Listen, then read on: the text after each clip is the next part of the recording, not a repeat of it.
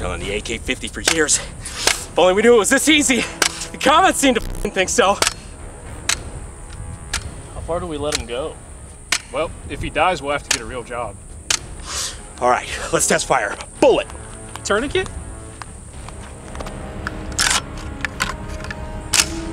AK-50 V2.5. Going hot.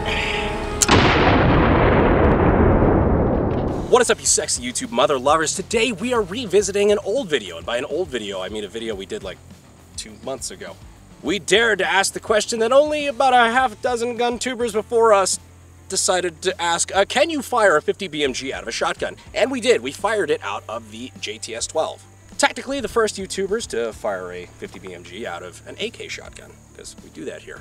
So in that video, we demonstrated that the shotgun could technically survive because the brass fire formed. It basically became a straight cylinder of brass. You lost all the pressure, and that 50 BMG cartridge, or the projectile, basically limply fell down the barrel because it didn't really have any tight barrel.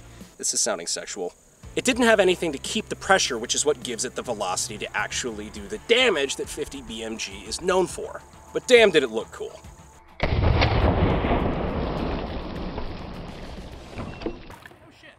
We even did a second round where we used a 3D printed kind of brace to kind of simulate a little bit more rigidity in the chamber, kind of give it something, basically try to make it more likely to explode. We did give it a lot more energy, as you can see from the video, but it wasn't enough.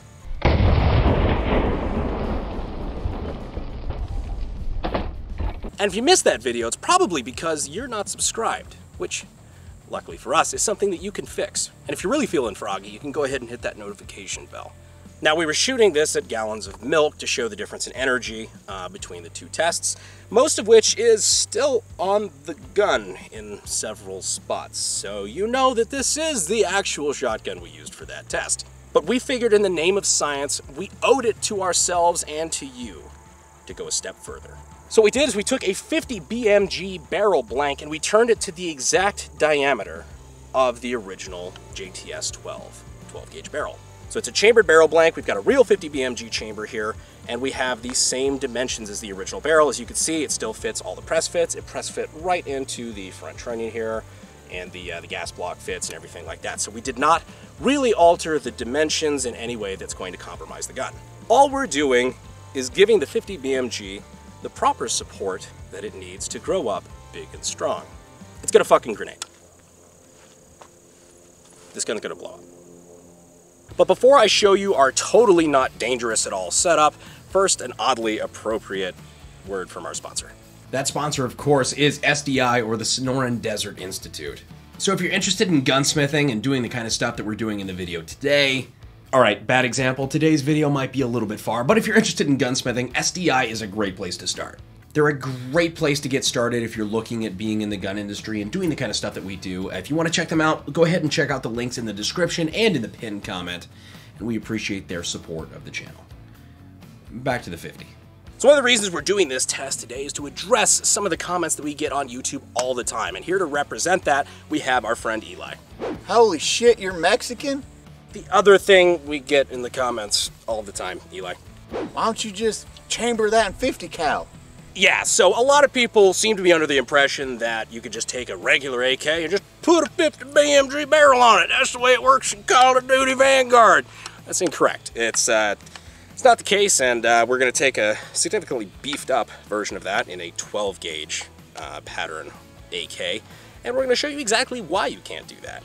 And if this does work, well, I hope you guys know a good self-harm hotline that we can call. But holy shit, he's Mexican? So here is our range test setup for today. Let me show you its features. So we have our JTS, of course, with our 50 BMG barrel in it. It's actually, we went kind of high effort with this. I do want to talk about the barrel is properly pinned in place, just as it should be. We even have a gas block on it. Zach, did we bother even drilling a gas port? Yep. Really? Okay, this should be fun. So here we have the lead sled, flanked by 2 cinder blocks to keep it in place, where we are going to be resting the weapon when we pull the trigger. When I say pull the trigger, I mean we're going to be pulling it with a piece of string, because I don't want to be anywhere near this fucking thing. And also to demonstrate things that I just think are going to be hilarious to watch from afar, we have our shooter, our simulated shooter here, who we have nicknamed Scott for no particular reason at all. So for me, I don't think the question is going to be, is this gun going to fail? I think the real question is, what part is going to fail? Is it going to be the barrel that bursts? Is it going to be the locking lugs on the bolt? Is the receiver just going to split wide open? What is going to happen to this gun? Go ahead and leave your predictions down in the comments. No cheating.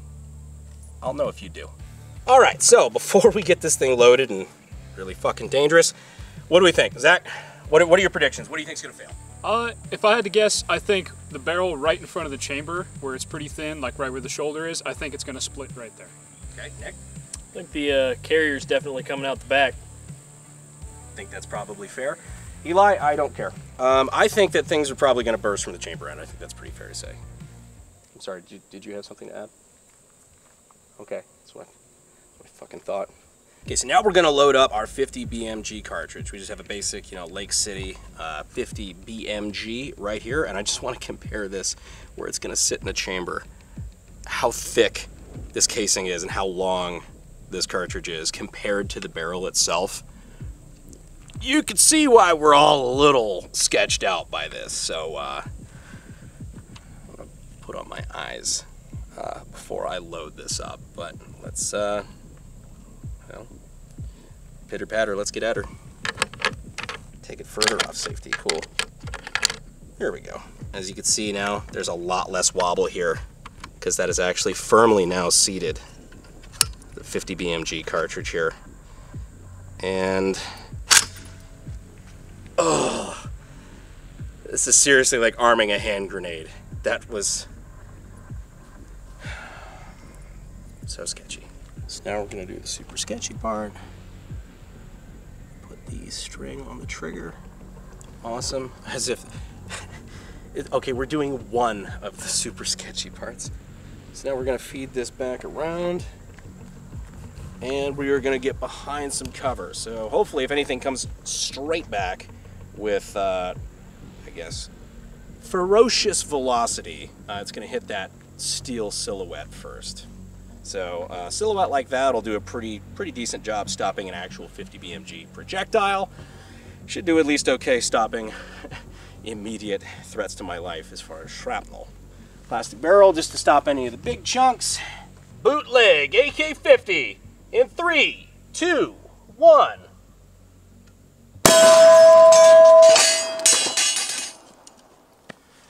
So I'm judging by the amount of shit I heard clanking everywhere. Plenty of shit just exploded. Let's go check it out. Eli's darting off in the fucking woods over here because I think that's where part of the gun landed. So let's see what we got up here. It knocked over the target, which is fucking impressive. Yeah, this whole thing ate shit. Holy shit. Okay, so we've got our gas tube. Actually relatively intact, although the furniture's kind of torqued.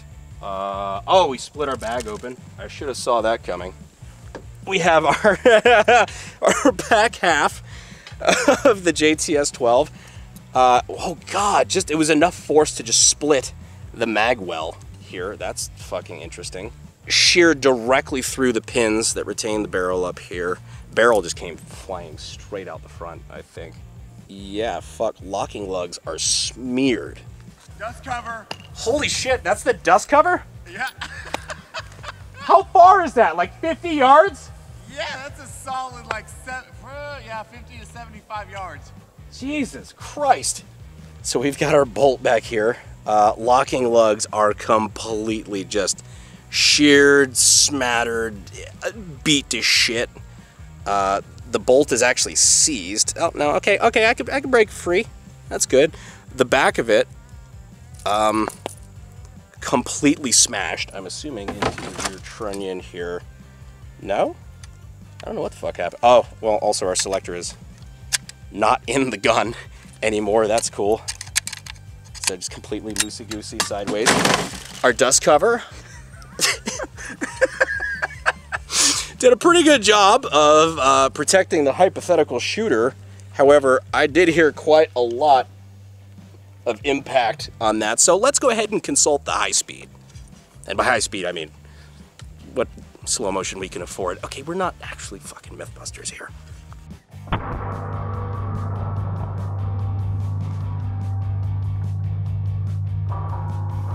We still haven't found the barrel yet. It's fucking somewhere. We found out, so this is the bolt carrier tail. It's completely just, you could see, just blue steel in there from just heat and pressure, because it apparently smacked this at like Mach 10 and left a piece of the tail in the target. We found a piece of casing. This is part of that 50 BMG. The rest, all right, TBD. I guess I have a feeling we might find a piece of it in the barrel, wherever the fuck that went. So I just found the barrel. It is all the way, like, seriously, like, we didn't fucking stage this. We're just like, we were looking for the barrel. We almost didn't find it. Holy fuck, dude. It's actually remarkably intact. It just, well, okay. Intact is relative. It rocket manned off the front of the fucking gun. You can see where the two barrel pins on this were. The two smaller barrel pins up front completely sheared past it and broke the end of the chamber here. Yeah, it's the whole neck of the casing. Yeah, I figured as much. I could see the ridge there. So we've got the front half of the casing is, yeah, you could feel it flat out. I'm not gonna literally Chinese finger trap myself here. But yeah, the front of the casing is stuck in the chamber here, and just the whole barrel assembly just flung forward, which is hilarious because the barrel's over here. This is what, the 50 yard, 40 yard mark, something like that. Barrel flew 50 yards forward, leaving the gas tube and the gas puck basically static where it was. So it just fucking sent out the front.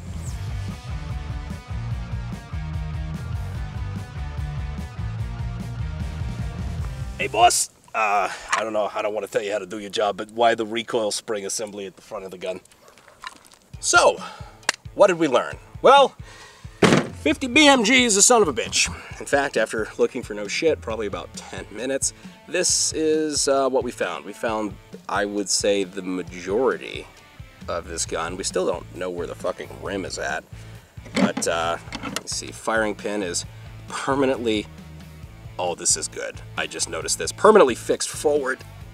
But, if you want to zoom in here, it is a permanent tramp stamp on the fucking bolt. The Lake City brass rim from that 50 BMG casing smacked that bolt so fucking hard it left a good old mushroom stamp there on the bolt head. So yeah, it would be a little easier for me to go through what parts of this gun didn't end up breaking. Obviously, this is a little bit more of an intensive torture test than the gun was made for, but really it's a really good example of why when people are like, oh, well, a shotgun will survive having 50 BMG fired through it. Yeah, well, it's because you're not actually getting the force of 50 BMG. Because it's, again, fire forming. You're just losing all your energy, right? You're not getting any of the velocity, any of the, just the normal what you get out of a 50 cal. So yes, it will technically, don't fucking try this at home, but technically it could fire without exploding, depending on the gun and the ammo. But if you actually try to fit 50 BMG forces into something that's meant for the much more tame, think about that for a minute, much more tame 12 gauge shotgun, you're gonna have a bad time. And keep in mind, this was not round 100 through it, or round, 2000 we had a catastrophic malfunction. Catastrophic malfunction on the first round, predictably. And this is not a normal catastrophic malfunction either. This is like a catastrophic fucking, yeah, Category 5 hurricane catastrophic malfunction. I have a feeling you'd have to do a little bit more than put a thumb in it. So let this be a lesson to you. If you're gonna be doing your fucking around, please, for the love of God, know what you're doing, do it safely, and if you're gonna do it on the internet. And if you can't tell, that was a joke. I don't want to see any of you guys ending up on Darwin Awards, especially not for doing some dumb shit like this. Anyhow, guys, I hope this video is educational for you, and if not, I hope you just had a good time seeing some shit get blown up. Appreciate all the gents who were out here helping me with this video. I think it was fun, and yeah, now maybe you guys will have a little bit of patience when you're talking about understanding why you have to kind of overbuild a 50 BMG. Anyhow, if you guys aren't already subscribed, make sure that you are. I'm not gonna say we do shit like this often, but I'm also not gonna say that we don't. We do some dumb shit around here. Also, wearing the Let's Go Brandon shirt over from Bunker Branding. I'll leave the links down in the description and the pinned comment for that. Appreciate you guys staying to the end, and as always, I'll see you sexy YouTube mother lovers in the next video. Thanks. Range pickup's gonna be weird today. Fuel is my obsession to make the perfect weapon, like Rasputin's rise to the top.